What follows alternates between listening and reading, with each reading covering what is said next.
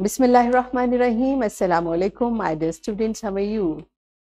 I hope you're enjoying the best of health. I welcome you in my class, that is English for grade 5. We are learning Unit 4. Its title is A Better Place. My dear fellow teachers, this lesson plan, PowerPoint presentation and worksheet links are given. You may click it, download it, follow it as it is, or modify it for your convenience. So my dear students, today we are going to learn about collective nouns. Before this, in your previous class, you have learned about collective nouns. I hope you remember the concept, and we are going to learn further to recall and demonstrate use of more collective nouns. This is our today's SLO.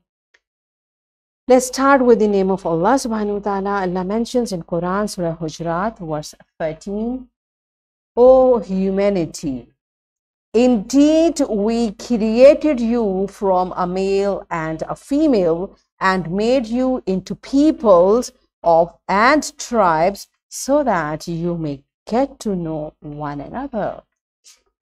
Yes, my dear students, what this beautiful verse is telling us.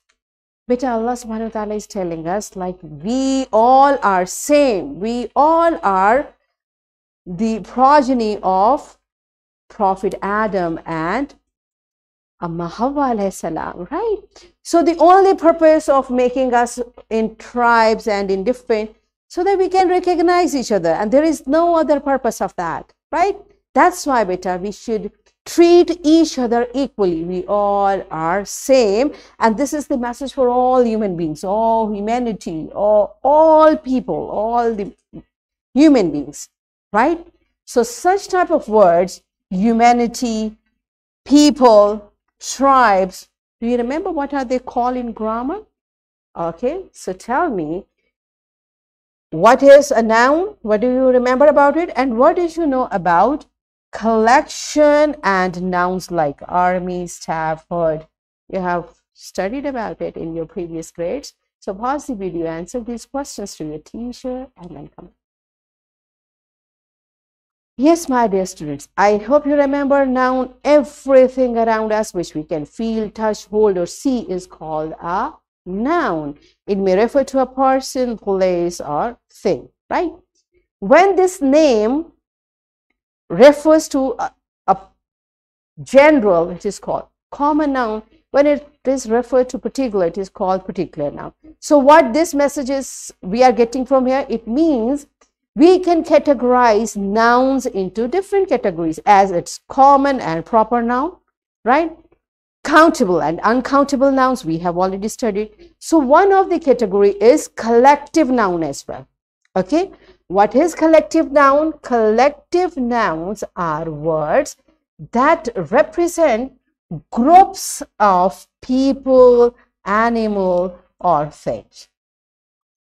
So what does it mean? One word, one noun is representing a big group. There are many, maybe many people, many things, many animals, but we are using one word to show a big number, right? Such type of nouns are known as collective nouns. Here are more collective nouns that are used for groups of people, animal, or things. For example, shoal of fish. So whenever I say shoal of fish, it means a big group of fish, a huge number of fish, all right? Brood of chicken, right? A big group of chicken.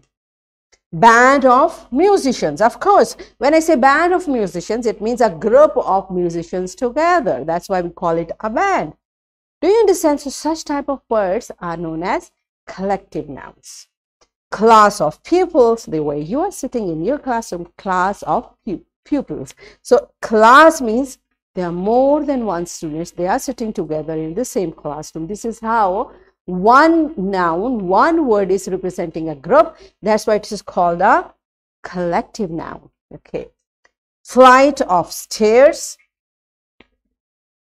deck of cards, because there are many cards together. Okay, deck of cards. Litter of cubs, litter of cubs. Collection of Books. There are many books together. Collection of books. I have a huge collection of books. Okay. So this is a collective noun. So this is how one word represent a group, and that is called a collective noun. We have already studied about it. We practice few new collective nouns today. So we are going to learn it further in detail through an activity. What we are going to do, your teacher is going to divide class in small teams. Ensure that every team has a dictionary, okay?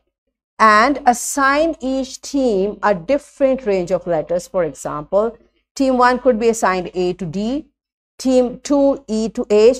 Likewise, teacher, you will assign alphabets to each group. So simply divide 26 by the number of teams you have.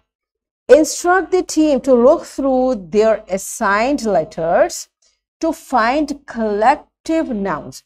So whatever the letter range you have assigned to one group, within that range, they will find out all the collective nouns from dictionary. Remind them to write down collective nouns they already know, and then use the dictionary to discover new ones. So in this way, you are going to learn many new collective nouns, inshallah. As a hint, remind them to look the names of groups, people, animals, a flock of birds, for example. Okay. While the teams are working, divide the board into columns so that each team has a column. Ask team to write list of collective nouns in their respective column on board, and allow the teams to review list on board or challenge the words they may disagree, right? So what we are going to do first, you will assign letters to each group, and then they will find out collective nouns within those letters from the dictionary. Okay, so this is interesting, and students will keep listing out. In this way, they are going to learn many new collective nouns from dictionary. So pause the video, enjoy this activity, and then come back. Yes, my dear students, are you done with it? Good job. Now let's practice it from your book. All of you do this question number 11 in your book. So when you are done with it, kindly come back. Yes, my dear students, are you done with it? Good job. Now I'm giving you homework. You will write 10 sentences using collective nouns. And here is a worksheet, my dear fellow teachers. This worksheet, lesson plan, PowerPoint presentation links are given. You may click it, download it, and kindly provide a printed worksheet to students to practice the collective nouns. So what we have learned today, we learned to recall and demonstrate the use of more collective nouns, and we achieved our SLO to recall and demonstrate use of more collective nouns. Are we done with it? Yes, we are done with many collective nouns today. So that's it for today. Tomorrow I'll come again with a very interesting lesson. Till that time, keep learning, keep practicing. Take very good care of yourself. Thank you, and Allah Hafiz.